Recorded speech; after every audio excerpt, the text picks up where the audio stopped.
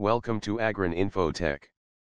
Today I shall introduce another Excel tool that is useful for getting trends of orthogonal polynomial contrasts within the analysis of variance table. Before I proceed to show you how it can be done by using a very simple Excel tool, I would like to briefly introduce the subject.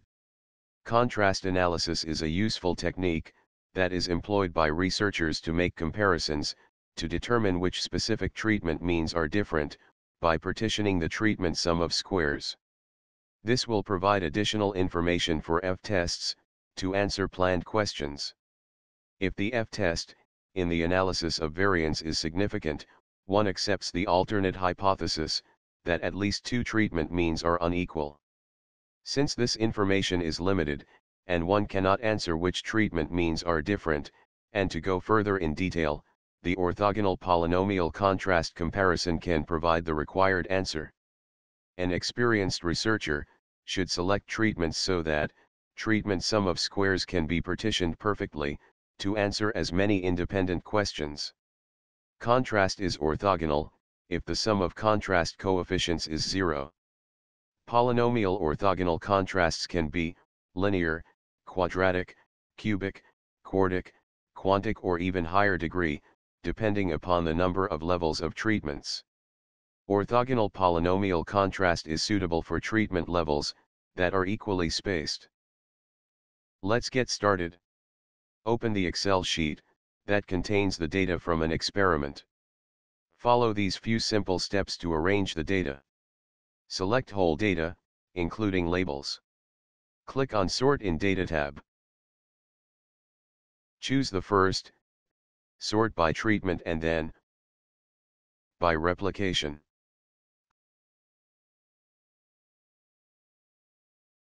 Click OK. Select labels for observations recorded and paste it in a separate place. Now get totals for each treatment under the respective parameter.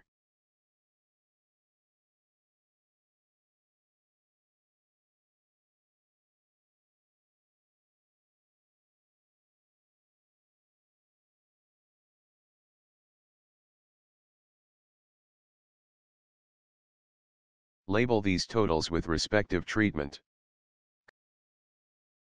Copy the first parameter totals containing formula, and paste it under the rest of parameters. Now, you have totals for all of the parameters. Select these totals including the labels. Go to another sheet, right-click, and choose to paste special. Check the box Value and Number Format. Also check Transpose. Click OK. Now select the data. Copy it. Go to Data Entry Sheet. In the Data section, right-click, choose to paste special and check Values and Number Format. Click OK. Select error mean squares for each parameter, obtained from analysis of variance table. In the same way, paste these values in error mean square column. Now, enter the number of replications and error degree of freedom associated to the residual source of variation in the analysis of variance table. That's all. Go to the result sheet. In degree of polynomial, click on auto filter icon. Uncheck blank, and then click OK. Now, you will get all of the trends for polynomials, containing the sum of squares, mean squares, f-value, probability and significance. If treatment levels are less than 6, the results sheet will show comparisons according to the treatment levels entered. For example, a trial includes 2 treatment levels, the result will show a linear trend. If it includes 3 levels, the result will show linear and quadratic trends. If it includes 4 levels, the results will show linear, quadratic, and cubic trends, and so on. I hope this tutorial will be helpful for you. You can download the Orthogonal Polynomial Contrast tool from the link provided in the description. If you like this video, don't forget to subscribe the YouTube channel for more informative ideas. If you have any question, write in the comment box. I shall hopefully answer to all your questions.